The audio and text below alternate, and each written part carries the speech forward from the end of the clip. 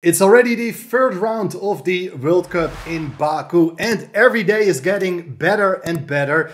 We have seen already brilliant piece sacrifices, mating attacks, and now the matchups are getting more interesting as well, as we are going to have a look at the game between Peter Svidler, multiple Russian champion and former World Cup winner, and also once finalist. He won the event in 2011. Managed to reach the final in 2015. He is an incredibly strong player and he loves this format, obviously. And he's playing against Jorden van Foreest, my fellow countryman. He's playing with the black pieces, and Svidler opens the game with one e4. We get to see a very sharp game, so you will not be disappointed. And just to make sure to subscribe to the channel. I'm really appreciating all the support so far, and I'm sure we are getting the 1,000 subscribers. But let's have a look now. It's a Sicilian. Knight f3, d6, d4, c takes d4, the open variation. And after knight f6, knight c3, black plays a6, the Najdorf. And Svidler goes for one of the sharpest lines. The move bishop g5 was really popular in the 80s, but still, it's one of the most serious tests to this opening variation. Putting pressure on the knight, black goes for the move e6.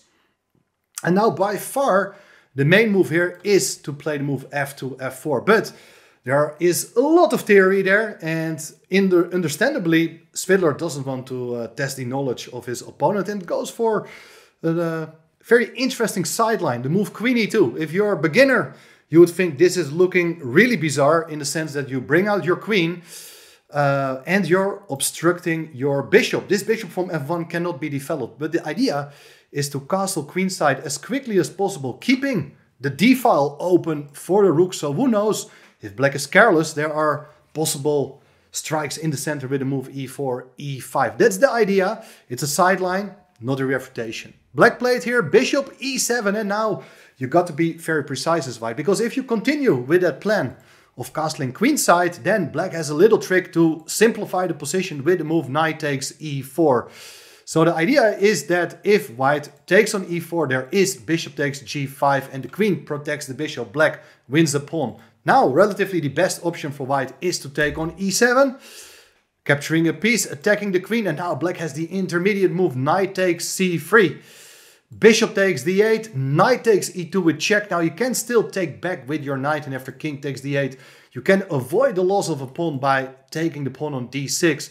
But this is obviously not what you had in mind. With queens being exchanged, black is more than comfortable here. So castling queenside has been postponed, and instead the main idea of white here is to protect the bishop with the move h4. And this is a very aggressive pawn move. Later on, this pawn can come forward. And there are some additional ideas as well. Black has different options, and it's worth mentioning that in an earlier game played online on chess.com, earlier this year, Svidler faced here the move b7, b5. I think it's one of the critical moves, but definitely he used that blitz game to try out some new opening variations. Now, Jorden instead goes for the move h6, questioning the bishop. The bishop has different squares to go to. You would think maybe bishop e3 is a logical retreat, but after b5, black is intending to go b4, chase the knight away. So you put pressure against the pawn on e4, and therefore the bishop on e3 is not well placed. Instead, Svidler drops back with the bishop to d2 so that the queen also stays in touch with the pawn on e4. This is not a way to fight for an opening advantage, but just to get a playable, sharp Sicilian game, and that's what we get to see. I think here again, b5 would be a very logical move when you don't want to witness black expanding with the move b4, so a3 would be played in that case. But Jorden goes for queen b6, also interesting, putting pressure on both the two unprotected pieces in white's position, and white drops back with a knight to b3. And in fact, the queen is not doing that well on b6. Later on, it will go away to prepare the move b7, b5. But if you move the queen now to c7, white is actually quite fast with the move g4. And having played this move h6, white has a hook and later on can use it to prepare g4, g5. Black doesn't want to see such an attack and anticipates it by playing the move h6, h5. trying to gain control over that square. And white, in my opinion, should try to be really fast. I think f3 with the idea to go g4 is really critical.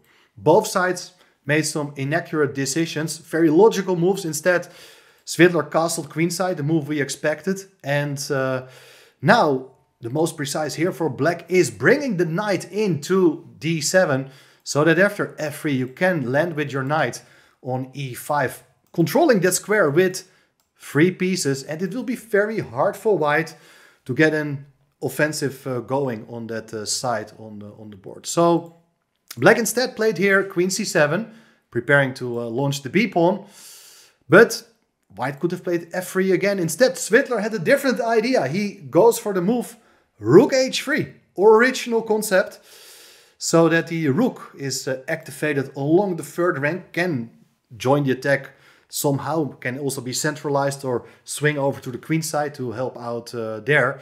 It's a very typical move in a lot of Sicilian positions. Black played here the move knight bd7, and instead of going for a pawn attack, Svidler places his rook on g3, attacking the pawn on g7. And how are you going to cope with that? Big question. If you would castle here, well, I think bishop h6 is a very unpleasant move to face with a lot of pressure here. Maybe knight g4 is possible, but ideas like rook takes g4, h takes g4, queen takes g4, you get excellent compensation for the exchange. You have one pawn and an attack. This looks quite nice for white. Another possibility is just to ignore the threat here with a move like b5. This is very interesting. Was not played, and white can always play the move a3 to stop the march of the b-pawn. If you would take on b7, I think b4 is very unpleasant. And where's the knight going? If it goes to a4, it can easily get trapped with the move queen c6. So you got to be careful. Maybe you better go back to b1. But now things are going from bad to worse for white, because knight is badly placed. And you get a very strong initiative by launching your a-pawn. Maybe the bishop can come to a6. This position looks not great for white. So Jorden could have considered b5. Very interesting move. But I was looking this game live, and I was understanding that this is something you would not do in a practical game. Why would you give up your g-pawn that easily? He played here g6, but it's a weakening move. Now the bishop comes back to g5. That's where it wants to be. Now the bishop can no longer be chased away by any of black's pawns. Black goes b5, white goes a3, and bishop b7. Both sides are trying to complete their development. King b1 is always a useful move to hide with your king on a somewhat safer square, but queen e1 played, also making a lot of sense. The queen drops back one square, overprotecting the knight, but mainly after rook c8, the bishop can be brought into play. Comes to d3. That is a very important move. If you're careless, black may have even ideas with knight takes e4. And after knight takes e4, it is queen takes c2 with checkmate. Therefore, the bishop comes to d3. Very understandable. And what is black going to do? Is black really going to castle kingside? We will get to see that in a minute. If you castle here, f4 is the idea. And very soon, f5 will be played. You get in touch with these pawns and the files will be opened. Looks very dangerous. Knight c5 instead was played in the game. Once again, various options what to do. Are you going for the exchange of pieces? First, king b1 was played, and I like this move a lot. Maybe not an easy move to come up with yourself, but after knight takes b3, c takes b3, these double pawns are actually very nicely guarding your own king. It's better off on the b file behind its pawns than on the c file. And very soon white is going to launch an attack by bringing up the f pawn. If you capture on d3 the bishop, there is rook g takes d3. Now we see the advantage of having doubled the rooks in this way. And various moments there are possibilities to take on f6, followed by taking the pawn on d6. So that's the main drawback of having that pawn not on g7, protecting that knight.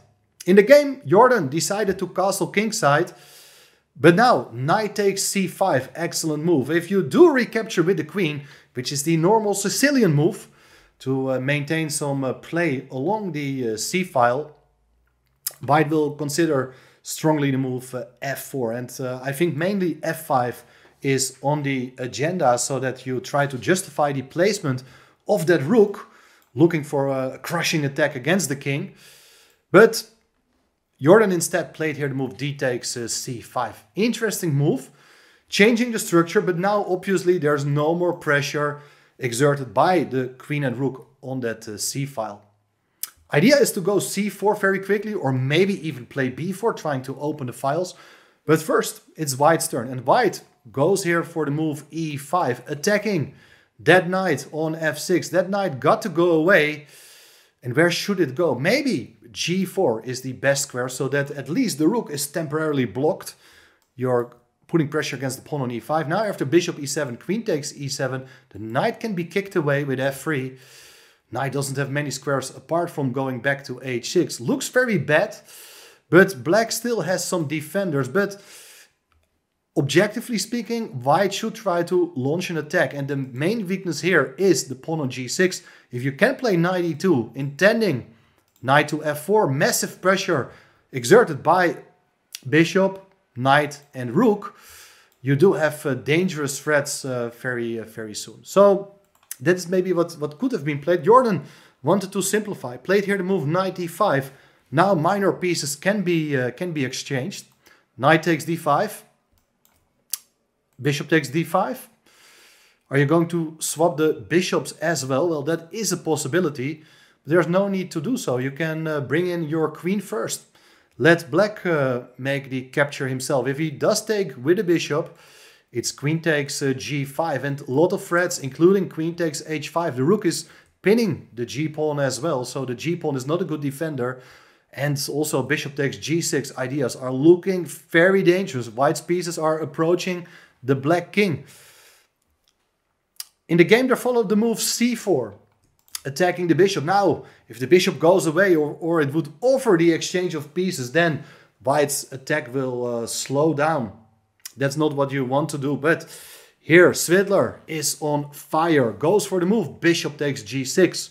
Removing an important defender after f takes g6. What else? Otherwise, you're just a piece, not a piece down, you're a pawn down, but the attack is just crushing. So better capture the piece. Bishop takes e7. It's a forcing sequence. Queen takes the bishop, and now it's rook takes g6 with check. Where is the king going? Well, definitely not to h7, as it allows queen h6 with checkmate. The black king cannot count on the support of its pawns any longer. In the game, king h8 was played, but a very important alternative we should check as well is king f7. Well, in that case, the queen comes in to h6, setting up the threat of rook g7 and winning the queen. If you play rook g8 to cover that square and offer the exchange of rooks, there is queen h7, and after the king goes to the back rank, you can just take the rook and it's either mate or just game over. Final attempt here is king e8, trying to run away, but now fantastic shot here is rook takes d5, eliminating very important defender of the pawn on e6. After e takes d5, it's going to be rook e6.